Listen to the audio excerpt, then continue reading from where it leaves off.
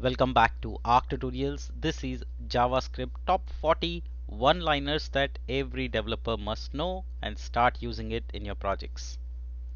In the first episode, I covered the conditional statement. Very useful. Make sure that you go through that as well. Today I'm going to show you about arrow functions. Right? Arrow functions are extremely helpful, extremely useful, especially they help you write smaller code. You don't have to really write the entire function definition along with parameters and so on. Arrow functions help us write shorthand annotation for functions. Let's see how that works in hands-on. Alright, I'll open up, I'll fire up one more file for you real quick and I'll call it part2.html. And as always, let's quickly throw in an HTML structure and we will throw in a body, and in the head we'll have the script. Alright, so now what is an arrow function, right? Without arrow function, how does it look? So you're going to write a function name and then you're going to pass some params, right? And then you're going to define and you are going to say return result, right? So this is how your function looks without arrow functions, right? And it's too big, right? Every time you have to write it and all that. Instead, what is a better way? Instead of writing this, we can write a single one-liner for this, and it would look like something like this.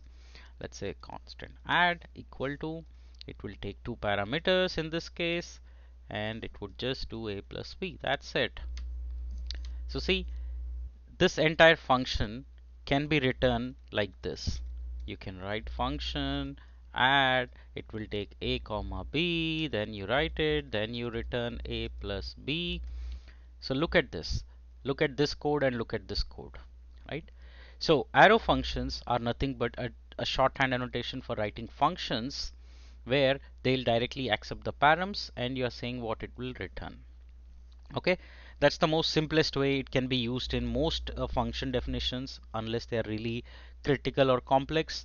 Try to stick to arrow functions and let me show you how that works. Now you can pass some values. This is function calling. Now let me show you in the console and inspect and console log, and you're not seeing because we'll do a let's say a console log of this. Alright, and refresh and you see 30, right? So to write a basic function, you can always use arrow function to avoid unnecessary keyword, definition, curly braces, all of that.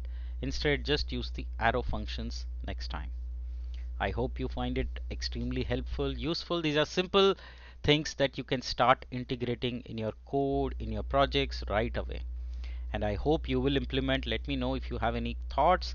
We'll continue this mini series of quickly learning, and it's so much fun to do this one-liners. I'm enjoying it. Please do show some love by liking and subscribing to my channel. Thank you so much. In the next episode, I'll cover object destructuring. Thank you. See you in the next episode.